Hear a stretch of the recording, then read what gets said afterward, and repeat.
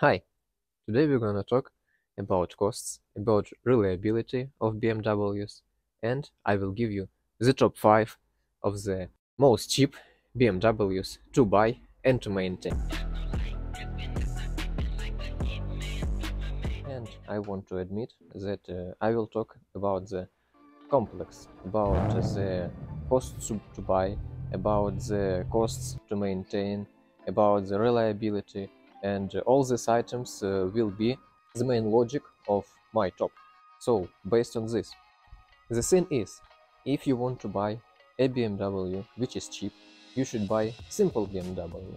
It should be only on the rear wheel drive, it should be only on manual transmission, and it should have only one head. So we will not talk today about the V8 cars, about the 540s, 740s. We will talk about the simplest cars BMW made and making today, which is cheap to maintain, simple, and which has simple parts. Also, I'm sorry, but in this top there will be no fresh cars, because the fresh BMWs are complicated. They have very complicated electronic systems, they have valvetronics, vanos, etc, etc. And in my top there will be BMW with the engine that has vanos, but this system is okay. And when we're talking about reliability, the simplest car is the cheapest it's in maintain. So unfortunately, my 90 Series 328 2011 is not in this top.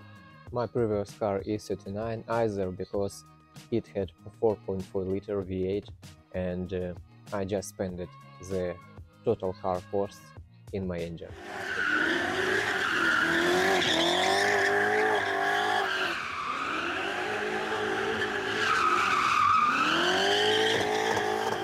So, let the top begin, the top 5.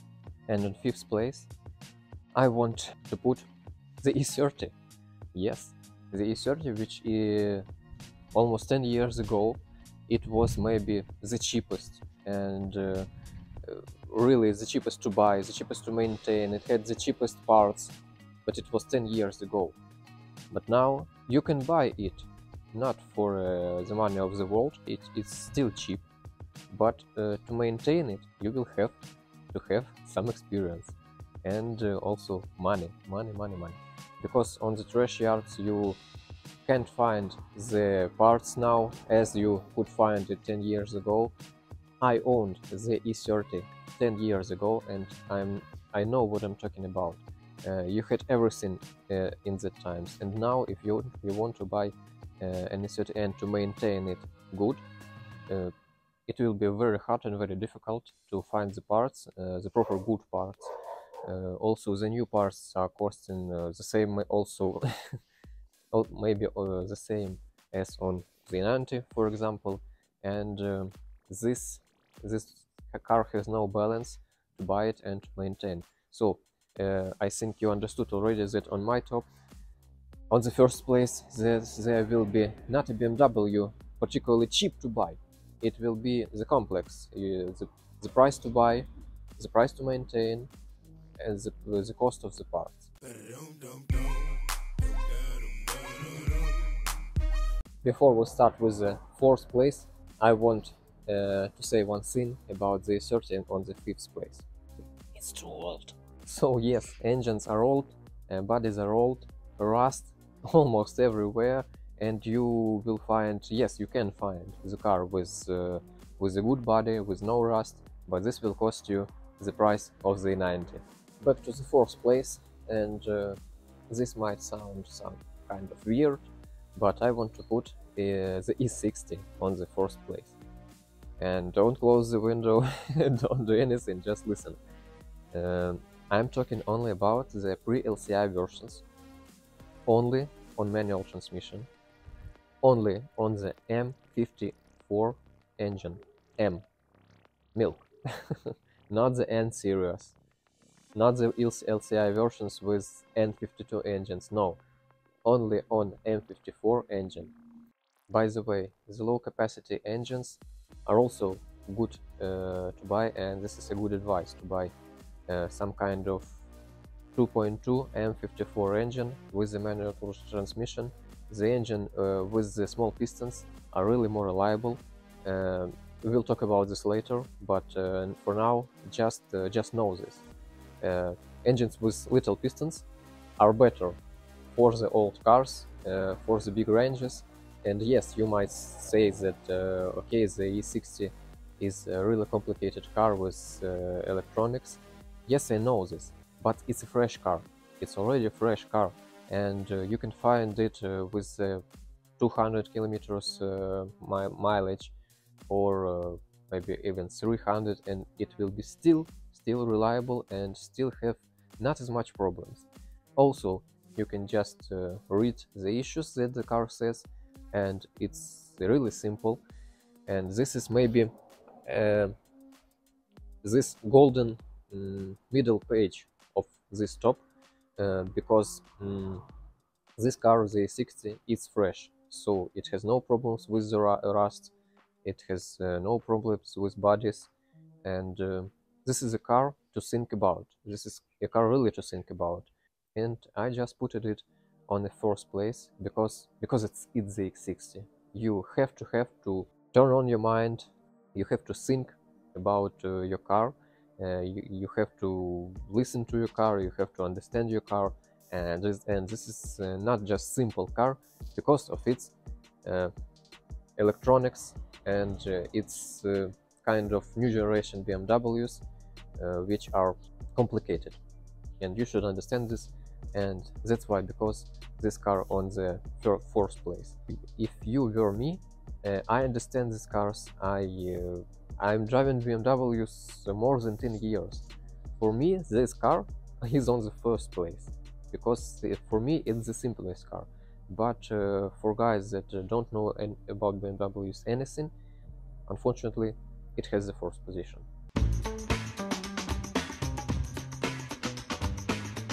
Talking about the third place, for me it was hard to decide the E34 or E39. Both cars are brilliant, but when we're talking about reliability, we should admit the years of the car. So the E34 is also old, so we should put the E39 on the third place because it's just younger. And when we're talking about the E34, it has these old M20 engines that in today's 2022 year you can't find mostly anything on this engine, and it's a problem.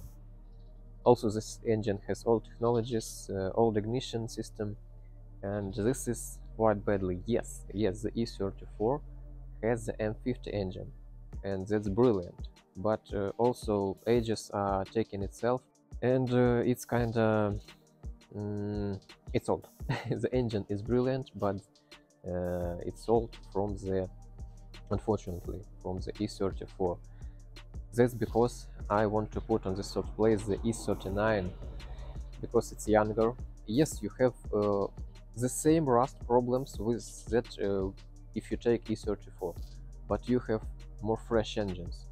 Also, I want to admit that the best buy advice to buy the E39 is the LCI version, not the pre-release LCI. So we are talking about E39s from the 1999 year on the manual transmission also, and also with the M54 engine, or if we are talking about a bit older cars, it's the generation of M52 TU engines. So these engines are pretty the same, and they have the same reliability. These engines are the best of the BMW Golden Age, to my mind. When we are talking only about reliability and costs, they are brilliant. And for motorsport also, you can turbocharge it, and it will do a good job. So the E39 is the simple car.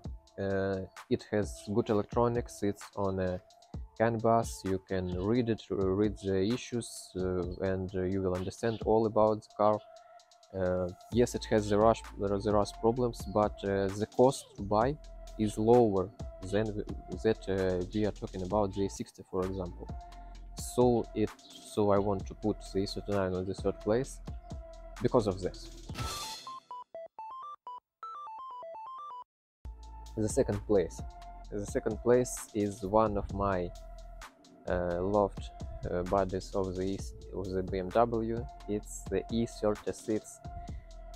I have brilliant experience with the E36. I had E36 coupe with the M50 B25 engine, TU version with one runners, and this engine made itself. It was brilliant and brilliant experience about this car. I loved it, loved it, loved it. But it was in 2014 and 8 years, and the years are taking itself. Unfortunately, the years are taking itself, and now this car can't be on the first place just because of these years. The rust is taking this car over, and the parts are rare and rare and rare on the junk yards, and that's terrible. Unfortunately, I want to put it on the second place. I wanted to put it on the first place. I love the E36 very much, but this is the place. Most ideal car to buy if you want the E36, but also only manual transmission. The M50 engine is brilliant, but God, this engine is old. Unfortunately, it's old. And yes, it's reliable, but it's old, guys. You will have issues with this engine, and to maintain it, to give it full restoration, that will cost you a lot more than the car costs.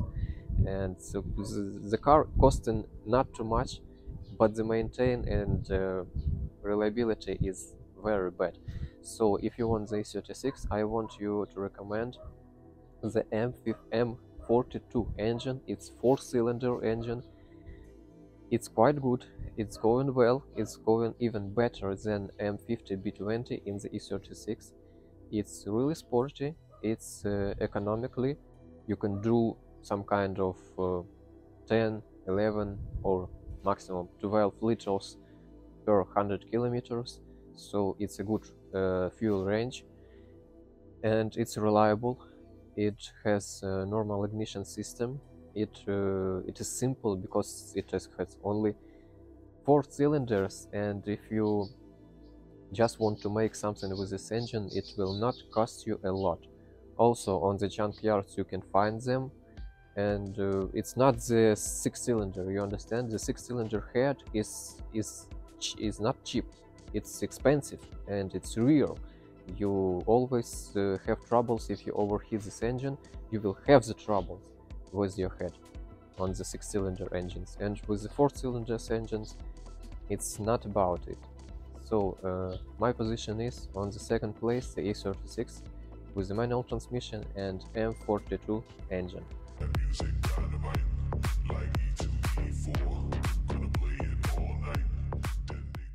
And the first place, give me some drums. Yes, it's the E46. This is the golden position if you want to buy a BMW, if this is the first BMW for you in these years, and maybe in the range of 5 years in the future. This will be your golden position to buy, because it's not too old still, and this is a technology good car, so you can read it with no issues. The car will tell you itself what's wrong with it. It has normal engines with normal ignition. It's quite really reliable. It's simple. It has simple parts to buy. You can find on the junkyards mostly everything you want, and this is a perfect drift platform for the beginning, for the start. And you can buy this car almost with every engine you want. And also the engine that I was talking about in the E60, in the E39, you can also buy it in the E46. So the M52 TU engine and the M54 engine on the manual transmission, this is a brilliant position to buy. So yes, you still have some kind of rust problems with the E46, but not so huge that on the E30 or the E36, even better than with the situation with the E39. Yes, the E60 is better with the body and the rust problems, but no, the E60 is more complicated than the E46, and that's why this is the car on the first place. I want to put it on the first place for the guys that are non-BMW owners now, that know nothing about BMWs, and this is my best advice for you, to buy the E46 with M52 TU engine or the M54 engine, only on manual transmission, guys. If you will buy this car on the automatic, you will have a very high fuel range, so it will eat mostly 18 liters on the 100 kilometers, and that's quite bad. On the manual transmission you have nothing of these problems. This car will just make something about 13-14 liters per 100 kilometer, and that's great. Also, I will still give you advice to buy not very high capacity engine, because still, if the piston is little, the engine will survive more and more because of the detonation and other things that will not be in this video. So, on this point, I just want to end this video. Thank you very much for watching. Please subscribe, please put like, please write maybe your first place of this top of the cheapest BMW to buy and maintain. Maybe you have some other position. This is interesting to discuss. So I'll see you in the next videos and in the comments. Bye.